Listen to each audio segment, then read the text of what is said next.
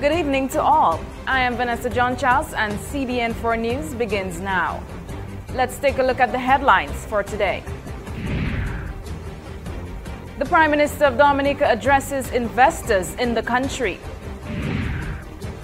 And parents receive care packages. All this and more after the break. Please stay with us. Guard your heart with all diligence doesn't mean don't let anything in. It means let only the right stuff in and keep the wrong out. What's the right stuff?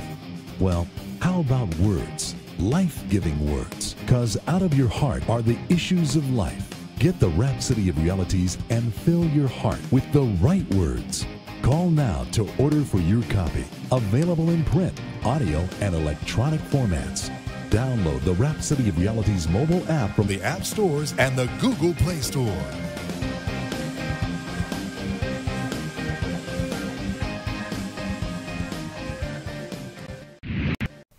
Welcome back. Cultural Projects Officer Mr. Gregory Rabez believes that despite a few minor issues, the independence celebrations went very well this year. The activities coordinated by the Division of Culture were very, very successful. Of course, we had, the usual challenges and glitches, technical issues from time to time, but that goes with the territory, really. But by and large, the participation was very, very good. I must commend the young people for their participation in various cultures. He strongly believes that the youth have dominated the participations of the competitions held by the shows of the Cultural Division. Regarding the different categories of both children and adults, he stated that in some cases the youth even participated in adult categories. He mentioned a change that should be implemented concerning the act of storytelling. The bracket, which means therefore that as a challenge, we need to pay some attention to the art of storytelling, so that we can get more young people involved in the art of storytelling. That we're talking about l'histoire conte, that aspect of the. Of course, we have other issues, like for example, the players of accordion instruments also tend to be much older, but then that's another issue. Being that the accordions is the basis of the Jinping music, Mr. Rabez thinks that persons should have instruments to practice at their homes in order to get better at it. But he also is aware that the instruments themselves may be a bit costly. Overall, when it comes to the cultural dance, Bele, he mentioned that there was good participation from Granby and Casabruce, and pointed out that persons should also make an effort to expand the training of Bele in Dominica. Work in the schools, the training in the schools. So the Division of Culture and this the DIFA, the Dominican Institute for the Arts, has ongoing training, cultural training programs, artistic training programs throughout the year, and we do have outreach programs as well in the schools. So that work will continue to lay the basis and the foundation for next year, and incidentally next year is the 50th anniversary of the Cultural Gala. So that. Meanwhile, the Dominica Broadcasting Station, known as the Nation Station, has been criticized on numerous occasions, both by the public and politicians, for being one-sided, disseminated only information on the current government and not the opposition. In an interview, Cecile Joseph, the acting manager at DBS, said such criticisms against the company is false. It's totally bull. I will say that it's totally untrue. When Edison James, I think in 2002, made the statement, boots on the ground, it came from the Dominica Broadcasting Corporation. When Lennox Linton was inaugurated as the leader of the United Workers' Party on the 1st of September 2013, DBS Radio had almost for an entire week inserts of his inaugural speech. The acting manager described DBS as accurate, true and precise. He stated that the company is not about gossip, hearsay, or non-factual information, and that DBS strives to provide clear and balanced news to the public. So it is rather unfortunate that some people with their clouded political thinking that you only hear the government side. And I'm happy that they say the government side and not the Dominica Labour Party side, because the government is the administrators of development in Dominica, and by virtue of that, DBS Radio will ensure that they get information from the politicians who belong to the administrative side, that is government. Mr. Joseph stated that the Dominica Broadcasting Station has a commitment to building, a commitment to serve, and a commitment to ensure that accurate information is given to the public, and anything heard from the Dominica Broadcasting Station is accurate, true, and precise. And in other news, Melissa Skerritt gave care packages to the parents of Tarish Pete. The Prime Minister's wife began an initiative where donations will be given to the less fortunate. At a handing over ceremony held at the Tarish Pit Resource Center yesterday, November the 6th, 2014, Mrs. Skerritt handed several care packages to the parents of the community.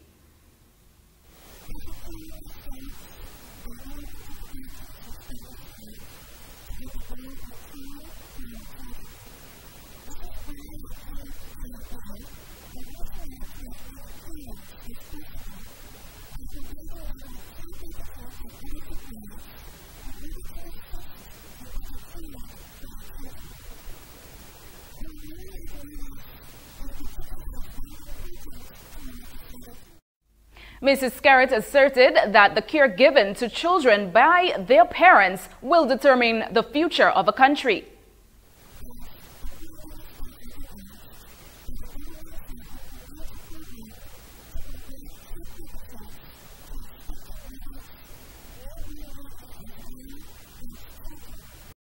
The Prime Minister's wife gave a heartfelt thank you to her cousin Iana Eiffel and the Chief Executive Officer of Carib Delights for being the main benefactor and for seeing the need to assist the less fortunate of Dominica, lending a helping hand to a home country.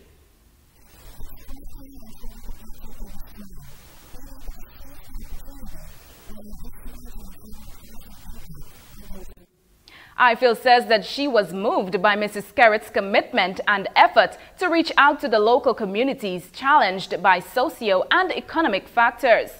Mrs. Skerritt says that she will continue to make public presentations in order to draw awareness of the need of those who are able to assist those who are not.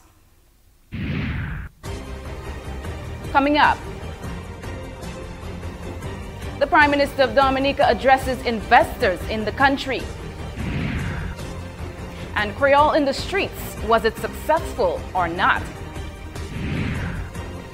Find out after the break. We'll be right back. Guard your heart with all diligence doesn't mean don't let anything in. It means let only the right stuff in and keep the wrong out. What's the right stuff? Well, how about words? Life-giving words. 'Cause out of your heart are the issues of life. Get the Rhapsody of Realities and fill your heart with the right words. Call now to order for your copy. Available in print, audio, and electronic formats. Download the Rhapsody of Realities mobile app from the App Stores and the Google Play Store.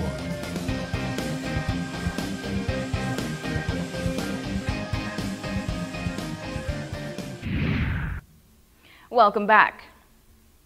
At DHDA's 45th annual general meeting held at the Fortune Hotel's conference room, the Prime Minister of Dominica, Honorable Roosevelt Skerritt, addressed some of the investors of the country in efforts to continue working as a team in the carrying out of investments to gain profits.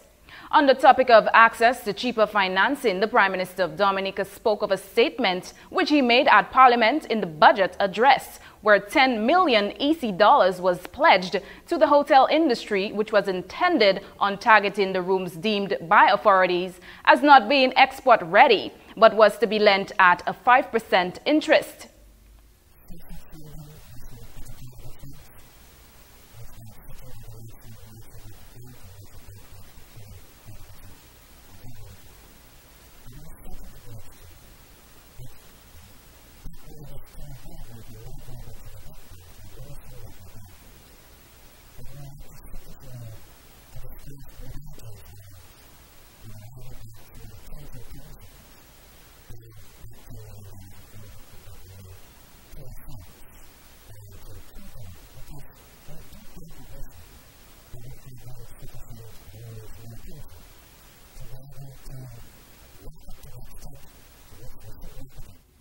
Mr. Skerritt believes that further support should be placed towards the already existing properties in the country.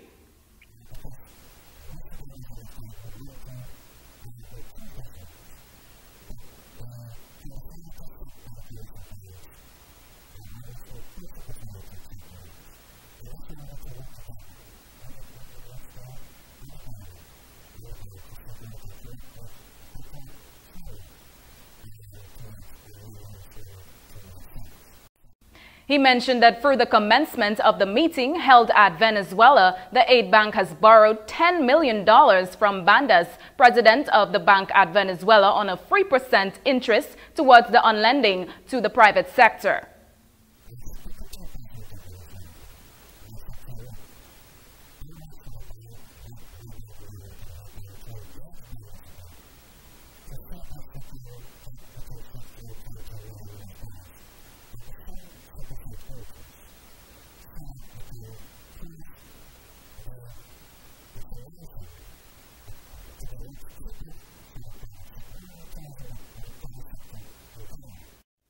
Currently, arrangements are being made by the government of Dominica to have the chairman, board member, and the general manager to travel to Venezuela on Monday to discuss the request with the president and staff of Bandas. The request has already gotten approval in principle by the president of Venezuela. Former Chief Cultural Officer and Chairman of the Independence Committee, Mr. Raymond Lawrence, is pleased with the passing of the Independence season. Let's listen in as he gives his views based on the Independence 2014. Well, it was a good experience, and I have to thank God that we thought the Independence season went very well. Of course, you always have your usual difficulties and challenges, but overall, I think the Independence Committee was satisfied that the events went fairly well. The quality and the standard of the performances was good, and that the public seemed to have received the activities very well. Mr. Lawrence expressed appreciation to the various cultural groups and sponsors, organizers and planners of this year's events, as well as the government of Dominica and others who came forward to help make the season a success. When asked if he believes that culture in Dominica is where it should be, he said that there is always room for improvement, but trainings held should also be continued. Long ago, a lot of the culture and the heritage was really being borne by the elderly. And when I was Chief Cultural Officer, through the years we really made an effort. One of the aims of the division was to train young people, so that you have a whole generation, so to speak, of young people coming up who know the dances, who can probably play the Jingping music, who can play steel pan, who can sing some of the folk songs and do court and so. And I must say that I think today we're bearing the fruits, and you're seeing a lot of young people. Proud of the fact that most of the performances done during the Independence season consisted of a number of young persons, Mr. Lawrence stated that he can say that culture is now at a healthy state here in Dominica. Claude Weeks, Assistant Superintendent and Public Relations Officer of the Dominica Police Force in the Commonwealth of Dominica, has announced that there were no major incidents during this year's Independence season.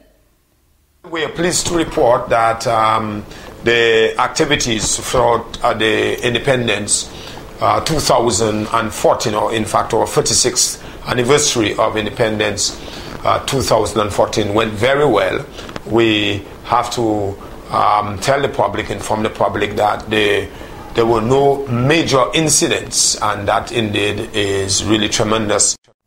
Weeks explained that besides 2 traffic collisions at Bafestet and the E.O. Libla Highway, one could say that the Independence season was quiet.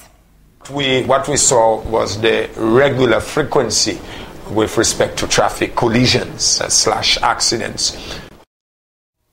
He continues to urge drivers and pedestrians to be careful on the roads, exercise the greatest prudence, and drive with due care. Still to come. Creole in the Streets, was it successful or not? And rumor has it that care packages is a gimmick. Stay with us. We'll be right back after the break. Guard your heart with all diligence doesn't mean don't let anything in. It means let only the right stuff in and keep the wrong out. What's the right stuff? Well, how about words? Life-giving words. 'Cause out of your heart are the issues of life. Get the Rhapsody of Realities and fill your heart with the right words. Call now to order for your copy. Available in print, audio, and electronic formats. Download the Rhapsody of Realities mobile app from the App Stores and the Google Play Store. It's here, the new Rhapsody Reader mobile app 2.0. Fresh, exciting, and yeah, I mean exciting. A whole new world of fun and inspiration, all wrapped up in the beautifully redesigned interface with fascinating, eye-catching features. Read, watch, and listen to Rhapsody of Realities all within the app. Introducing the new Rhapsody of Realities combo book. It's 2 books in one, the audiobook and ebook, all for the price of one. So now you can listen to the audio Rhapsody and read the devotional at the same time. Now how cool is that? Rhapsody of Realities combo book is exclusive for the Rhapsody app users only. The new Rhapsody Mobile Reader app 2.0 takes the Love World News magazine experience to a whole new level with audio and video embedded within the magazine. How to be a success for Jesus Christ. You can watch the Rhapsody Dailies. Здравейте всички! Днес сме с вас за да... And Rhapsody Travels on demand 24/7. Share your testimony. Thanks for staying with us. The trade exposition, in which showcased the many products and services produced locally by the small and micro business sectors on island, or Creole in the Streets, was said to be successful by Executive Director of NDFD, Cletus Joseph. With intentions to gain marketing and sales opportunities generated for incoming revenues to the small and micro businesses, we learned that all of their objectives geared were actually achieved. Mr. Cletus elaborated on participants of the event.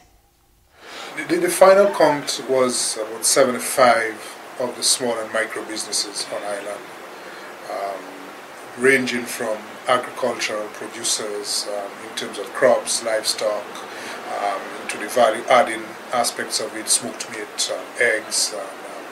We had herbs and spices, essential oils, soap and soap products, and other food areas and that kind of type of business. He mentioned that the retail sector was also represented as well on that day. Being that there has been mainly positive remarks from the public concerning the event itself, many have wondered if it will ever become an annual event. The activity was that successful, and from the onset to the beginning of the day, persons were having one dissatisfaction with that activity, in that they indicated that just one day is insufficient, and they were requesting that, look, let us just keep it for 2 days this time, and when are we going to do it again? And we have had requests to have it monthly, we have had requests to have it semi-annually, we have had requests to have it annually, and I believe the NDFD will endeavor to keep this thing running, at least on an annual basis. Mr. Joseph said that they will consider the best options available to generate maximum results because they believe in delivering the real products and services that the small and micro business sectors intends to capitalize on. He mentioned also that though conducting the event once a year may cause some taxing, they could consider having the event on an annual basis. As they celebrate Early Childhood Month, students at the Spices Center are being highly engaged in a number of inspirational activities. Preparator Ms. Constance Norris explained the importance of the event. Early Childhood Month is a month designated in the year to give the public an awareness of the importance of early childhood education. early childhood education stems from the age 0 to 7 to 8.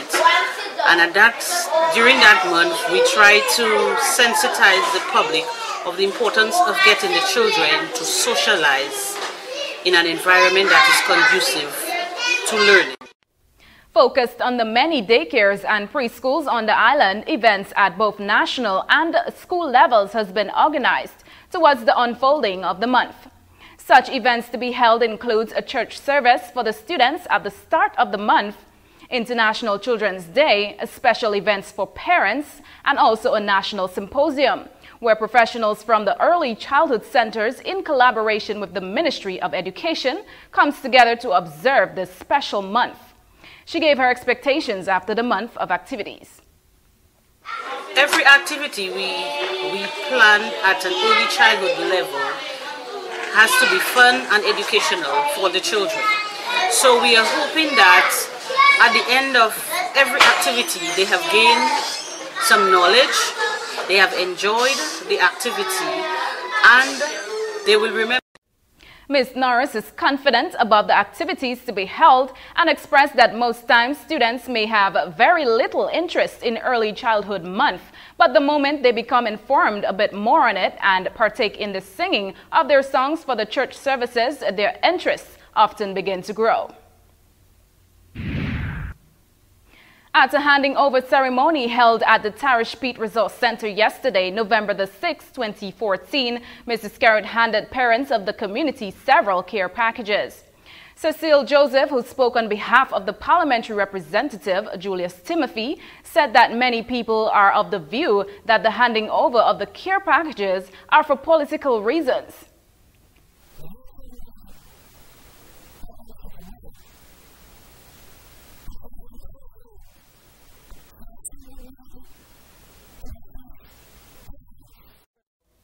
He stated that the Prime Minister's wife saw the need ever so often to help the less fortunate around the island of Dominica, including that of Vieques, the home of her husband, Prime Minister Skerritt.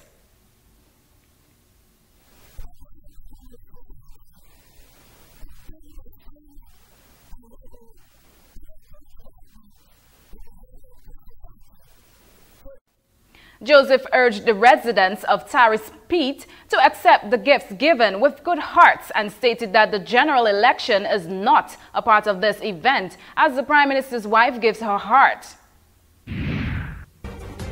Please stay with us. There's more when we return. It's here, the new Rhapsody Reader mobile app 2.0. Fresh, exciting, and yeah, I mean exciting. A whole new world of fun and inspiration, all wrapped up in the beautifully redesigned interface with fascinating, eye-catching features. Read, watch, and listen to Rhapsody of Realities all within the app. Introducing the new Rhapsody of Realities combo book. It's 2 books in one, the audiobook and ebook, all for the price of one. So now you can listen to the audio Rhapsody and read the devotional at the same time. Thanks for staying with us. The Discover Dominica Authority will welcome a group of 11 U.S. dive shop owners and operators to the island over the weekend. The group from the United States, led by Aquatic Sales, will be on island from November the 8th to the 30th, 2014, exploring the island's underwater and land-based activities. This is an opportunity for the U.S. dive shop owners to experience the attributes of the island with the intent of selling it to their clients. The group will also meet with local dive shop owners to have one-on-one discussions, giving them the opportunity to present their dive properties, packages, and experiences in an effort to receive groups from the U.S. dive shops. Dominica is promoted as an excellent location for divers and non-divers. It offers the opportunity for couples as well as families who are both divers and non-divers on the island together. Discover Dominica Authority believes that opportunities like these are always encouraging to potential visitors to the island. We have come to the end of CBN4 News. Remember to tell us what you think of our stories and send us a WhatsApp at 767-614-7199. See you again next week.